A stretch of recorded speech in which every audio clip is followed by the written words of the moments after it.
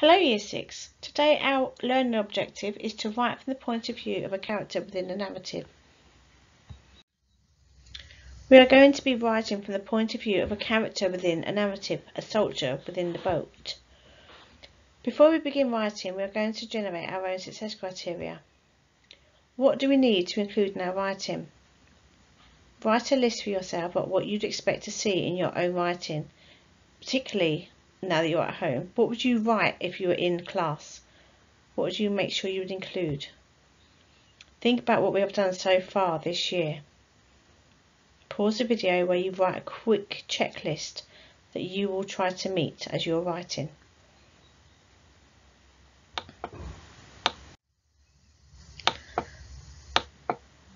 Okay, so I expect to see show, don't tell sentences, exciting and ambitious vocabulary, questions that the soldier might ask himself, a range of punctuation. Remember, Year 6s, capital letters and full stops are essential, but try to use more advanced punctuation too. If we are writing from the point of view of the soldier, what person do we write in? We'll be writing the first person. So we are going to look at modelled writing throughout this task.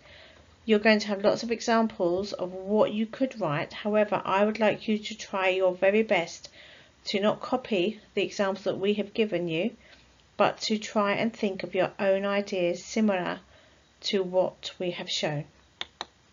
So, begin your narrative by using 3 short sentences for effect to describe 3 emotions your character is feeling. For example, fear, anxiety, apprehension. This will be sentences 1, 2 and 3.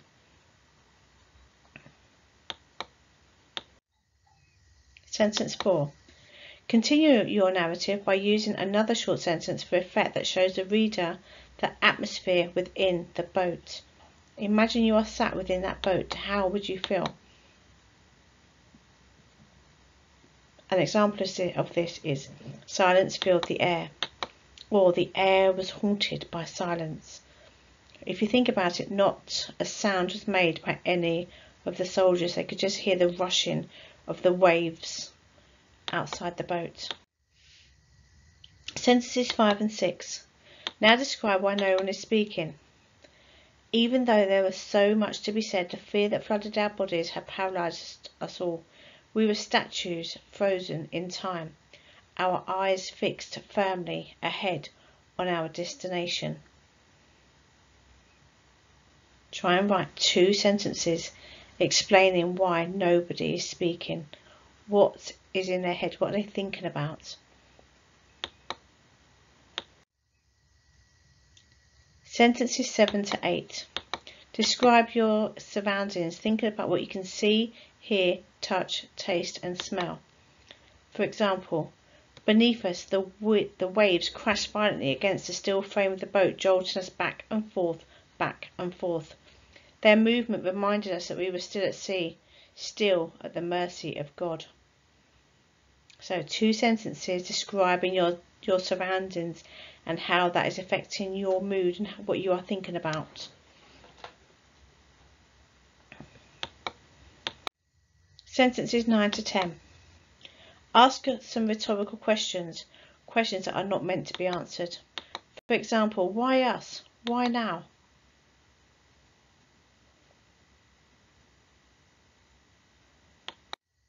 Sentences 11 to 14. Describe your thoughts of your impending death. Surely anyone else could have gone in our place. Here we sat, sardines in a can, literally staring death in the face. What awaited us on the shore we all knew, yet for some unknown reason none of us dared to utter those words, our thoughts aloud. It was supposed to be over by Christmas. Sentences 15 to 16. Bring your thoughts back to the task at hand. For example, the words of the captain interrupted my thoughts, awakening me from my daydream. My eyes once again focused on the approaching shoreline.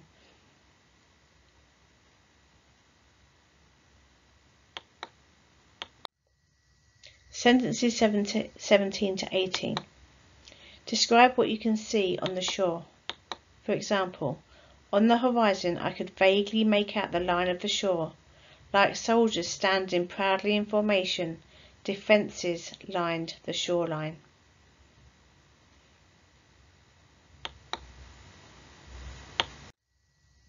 Sentences 19 to 22. Ask more rhetorical questions. Who awaited us there? What awaited us there? Who knows? One thing was certain, it wasn't going to be easy. Sentences 23 to 24. Show the reader how you are feeling. For example, this sense of the unknown is almost too much to bear.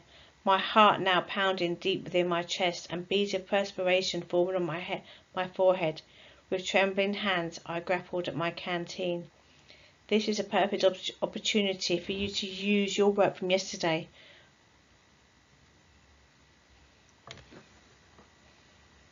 When you have finished, please send in your work to our Year 6 email. Thank you very much. Enjoy your learning.